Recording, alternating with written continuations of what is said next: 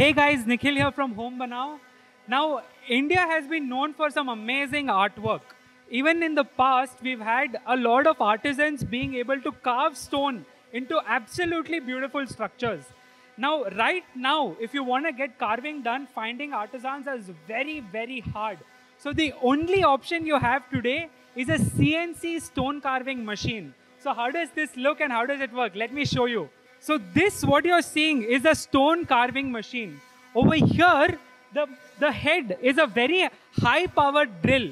So that drill is so powerful that it is literally able to carve through strong, hard materials, including marble, including sandstone, and even Korean and artificial marble.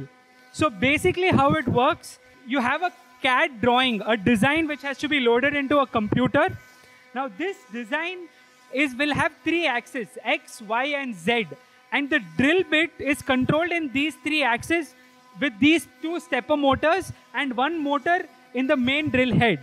Now this is spinning at very, very fast paces. Now let me show you, if you come a bit closer, if you see there is DM water being poured onto the carving. The reason is just to make sure that the drill doesn't get too hot and break off, and to make sure that the precision is maintained. So let me show you some finished product of this. So this, if you see, is a marble which has been, carved into. Absolutely amazing precision. And just to show you what is achievable, here's a piece of Korean which has a very beautiful Ganesha done on top. Again done using the same CNC stone carving machine. And let me show you even sandstone as well. So this is literally on stone. I mean, if you see, this is extremely hard.